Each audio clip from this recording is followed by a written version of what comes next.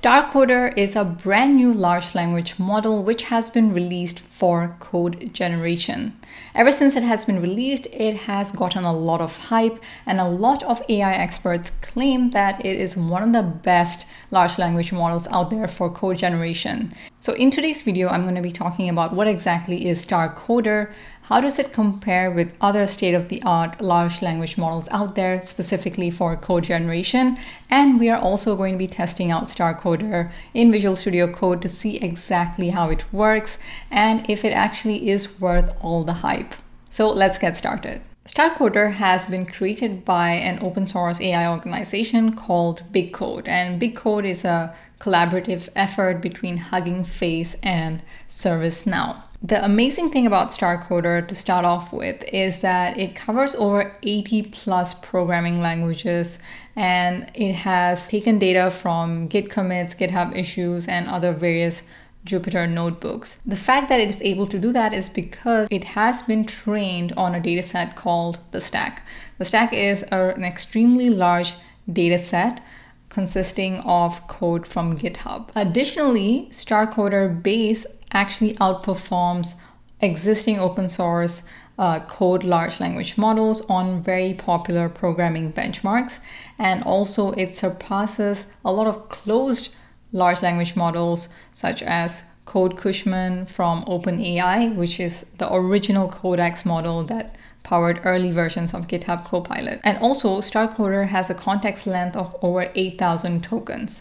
Although there are a lot of other large language models which can take in much larger amount of tokens, but given the fact that this is an open source model and it's completely free, this is one of the largest amount of tokens for such a model. Other closed large language models out there are able to take much larger tokens, but for StarCoder, given that it is completely open source, this is definitely on the higher end. Next up, let's take a look at the evaluation metrics of StarCoder and how it performs compared to other similar large language models. So first off, they found that StarCoder actually outperforms much larger large language models, for example, Palm, Lambda, and Llama. Despite StarCoder being significantly smaller, it has managed to actually outperform these models.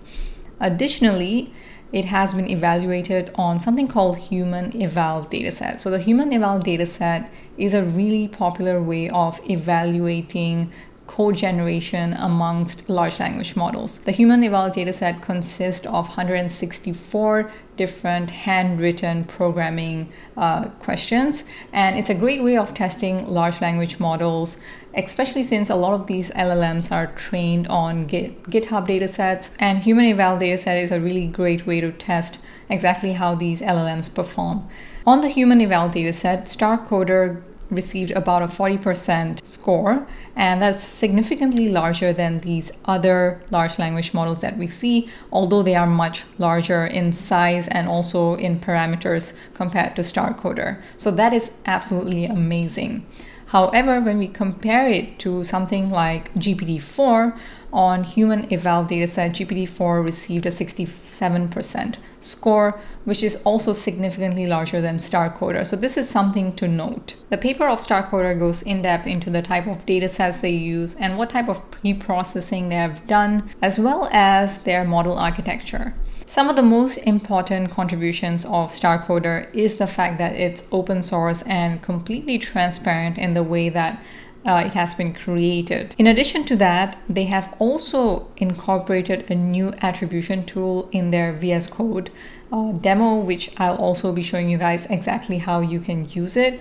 But the cool thing about this is that it can actually help you to detect if the code that has been generated for you has been taken from any other source, or if it has been taken from the data set as well. And this is a really common worry that a lot of developers have when they're using large language models for code generation. So this is a great way to identify if your code has been used elsewhere, and it's also a great way to give attribution as well. To test out StarCoder in a very basic setting, we can make use of the Star Chat Playground, which has been created by Hugging Face, and we're actually able to give any sort of prompt. So for example, how can I write a Python function to generate the nth Fibonacci number? And if we give it that, it is going to give us the exact code as well as some explanation as well. I'm going to test out how can I extract data from a website using Python. So it says there are several libraries available for you to access. The most common one is Beautiful Soup. And then it also gives a simple code example of how exactly we can use a Python library called Beautiful Soup to extract data from websites. This is really amazing. Now, to make this much more intuitive, we can also make use of StarCoder directly in, for example, Visual Studio Code as well as Jupyter Notebook. I'm going to be showing you guys how to use StarCoder in Visual Studio Code. Now, what you want to do is open Visual Studio Code and create a Python file, which I've already done. I've called it starcoder.py. And what you want to do is you want to go into extensions and we want to search for HF code autocomplete, which essentially stands for Hugging Face code autocomplete. And once you find it, you can go ahead and install it. So this extension makes use of the StarCoder model, and we're going to be testing it out once it has been installed. Once you have installed this extension, we have to do two main things. We have to set up our API token. So you can find your API token for Hugging Face on your account on Hugging Face. And once you've done that, you can just copy your API token, but we have to set our API token inside of VS Code.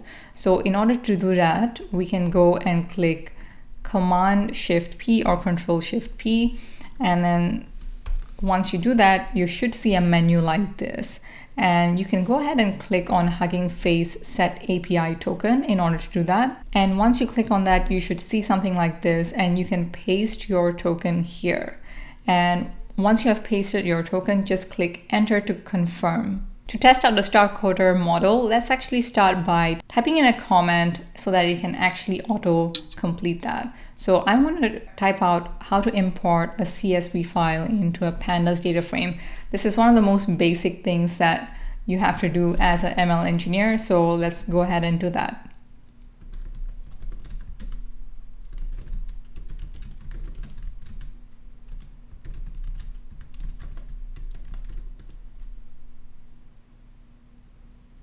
You can see it loading right here, and that's how you know it's working. So as you can see, it has come up with this, and you can click Tab to accept.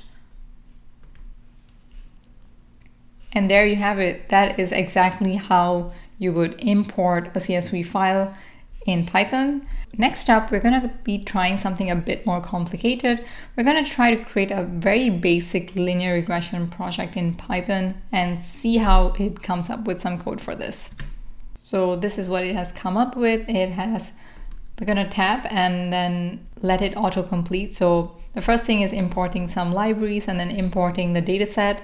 It has come up with this 50 startups data set. And let's see what it continues to come up with. And I'm going to click Tab again with this. So it's importing a data set and it's creating the X and Y values. And also it's making use of a label encoder and then one hot encoder to create labels and then to convert categorical labels into numerical labels. So this is also very similar to what you as a programmer or developer would do. Now let's actually go ahead and figure out if a lot of this code has been reused or it has been found in the data set that it has been trained on. So what you have to do is select the code that you want to test and then click Command-Shift-A. And interestingly enough, we have managed to find that this code is actually found in the stack. The stack is the data set on which StarCoder has been trained on, and this code was found in the stack. So this is something to note, and it's great that StarCoder has implemented this functionality of being able to identify code that it has been trained on. So as developers, you can definitely use it with a lot less stress or hassle because you can easily check if the code has been found in a previous data set or it has been trained on the similar code. So that's definitely very user-friendly and super convenient as well. StarCoder also has a Jupyter Notebook plugin that you can download, which works very similarly to the Visual Studio Code one, but it's also very convenient because I'm sure a lot of people who are doing data science or ML, they are definitely using Jupyter Notebook, so it's very convenient to have that directly in Jupyter Notebook as well. So StarCoder also can be used as a technical assistant, and inside of the StarCoder paper, we see some examples of how exactly it can do that. So these are the instructions that it was given, and this is StarCoder's response right here. In the first instruction, it's I need to integrate a Python function numerically. What's the best way to go about doing it?